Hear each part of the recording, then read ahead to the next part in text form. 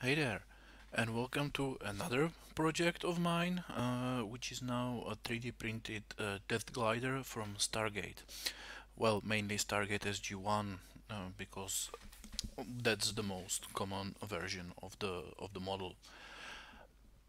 Of course, there were quite a lot of variants of the Death Glider, but I will focus mainly on this one, which is the main version of the glider that appear in the series. First, I was taught about Udajit, which was the opened cockpit variant from the movie, but I decided against that and decided to go with the normal variant. As with the previous projects, I would like to achieve few goals. Mostly, I would like the parts to be printed without the support material, if possible, and to be easily assembled together, preferably without any glue whatsoever. Basically, make it a kit in a way like Lego, so that it would be assembled together quite easily. Now, when it comes to the reference points, I used quite a lot of pictures, so we will go to that. But before that, I would love to actually show some features that I would love the model to have. Features that were presented in the actual model in the series itself. So, first things first, uh, for those of you who know this feature of the Death Glider, is the fact that its wings are actually foldable for uh, compacted space, I assume. So that is one of the features. The second feature that I would really love to achieve is, as you can see here, the entire well, inside, I guess, where those two pilots sit, is retractable and could be folded down, as we can see here. So the pilot and co-pilot could, just like now, access from below, and when they are seated, we can actually see that the entire thing is raised up. So this is the uh, feature that I would also love to have. And the last thing is, during the season 6, when Anubis was actually dominant bad guy, we found out that he knows some stuff that other gods don't, because he's partially ascended. Thus, he has, well, most advanced god technology. One of it is he has better gliders, and those gliders are actually different from those that we saw here, in that um, they have opened cockpit that could be closed. That's a feature that we didn't see on the previous gliders. As we can see here, as you can see, it could be closed like that. Feature that I really like. It's really nice. So that I would really love to uh, achieve as well. So, without further ado, let's go to Creo and take a look at the model that I already designed. So, now we are again in Creo, and this is the model that I designed. So, now I would like to present it and describe all its features and so on.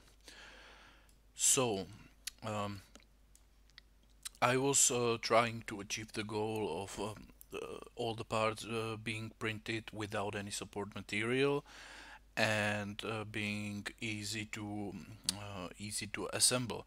However, in this particular case, unfortunately, there is one exception that uh, I wasn't able to actually design in such a way, and those are the wings. As you can see, they are detailed from both sides, and that is why I had to divide it into half. Also, their shape uh, kind of prevents that goal to be achieved. So those wings has to be unfortunately glued together, or well, printed separately and then glued together. But apart from those wings, everything else should be without any issue at all. So now that we have that out of the way, this is the design itself. I tried to stay true to the design as shown in the series, though I made few changes here and there. Now, when it comes to features, I managed to actually fulfill everything I wanted. So, first feature are those wings. Now, as you can see here already, here is a joint, and here we have one and the first and the second, well, safeties that hold the wings in the position. If I move them outside, I can actually fold down the wings. So now it is in the position as on that picture uh, in in the last episode of the season 1 and first episode of season 2. Now the second feature that I prepared is this. I will go back with the wings so that they go out of the way. Basically, here we have a slider, and the cockpit raise or lowers down, just like in the series. Though I have to admit that the cockpit itself isn't really detailed. I didn't really think it is necessary, so I didn't really spend much time on it. But it could be lowered and raised again. And because I really liked how the gliders from Anubis, well, upgraded gliders, really liked how they closed their cockpits. So I also prepared this. So it basically slides inward, and here, unfortunately, the entire part with the, well, fuselage, I guess, with the hull itself has to be moved, simply because otherwise it wouldn't be really possible to print without glue. Sure, if I open this part, this is the only part other than the than wings that will have support material and here, but I don't really think that's an issue because here I will simply remove it, and it shouldn't cause any problems at all. So this is the overall design. Here I have the staff cannon. It is closed. I didn't really wanted to spend so much time on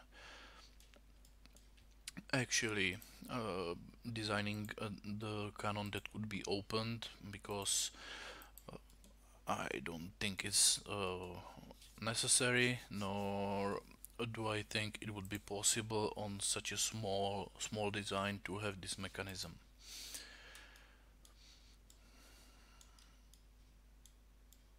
So as you can see, it is made of individual layers that will snap together just like Lego, And here we have this shaft that will go into this part, and then the wings will go through it.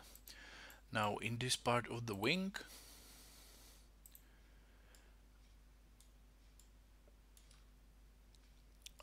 here, because we cannot insert the shaft through here because it's enclosed, here we actually can because it is not enclosed here. So here we have opening, so it should theoretically snap and then hold by its own. We'll see how it will actually work.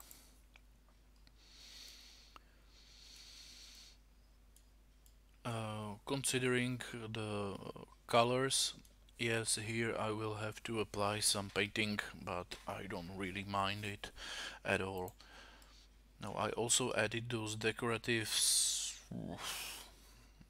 curves, I guess, that are prevalent on the Gual technology, and I know that they were quite extensive on the glider, so I added them as well, and I think they look kind of nice. Okay, so there is not much I can say about the design other than the fact that here we have this opening, and this opening is here because I also designed a pedestal to which or on which the model could be attached with the signed glider. And the good thing is that it could be displayed both in this position or this position. There is still quite a lot of space, so no problem there.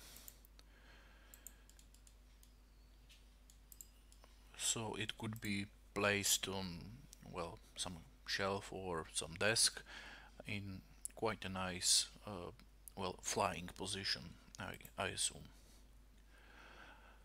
Well, that would be all when it comes to the presentation of the model itself. So I hope you liked it, and that would be all for this video. So thank you, and bye bye.